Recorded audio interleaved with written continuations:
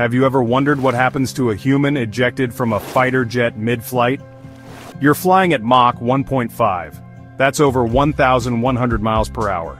Suddenly, a catastrophic engine failure, smoke fills the cockpit. No time to think. The canopy blasts open, and you eject. At that speed, wind shear becomes a weapon.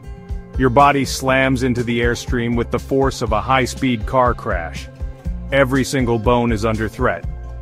The ejection seat rockets upward at 12 to 14 Gs. That's 14 times your body weight. If you're not perfectly aligned, your spine can shatter instantly. Many pilots have ejected and never walked again. And even if you survive the launch, you're not safe.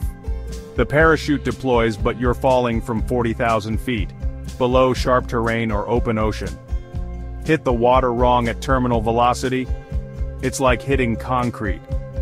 Survivors often suffer from compound fractures, hypoxia, or even drowning, all while dealing with a body broken on impact. Ejection might save your life, but it will destroy your body. Support us by subscribing to our channel.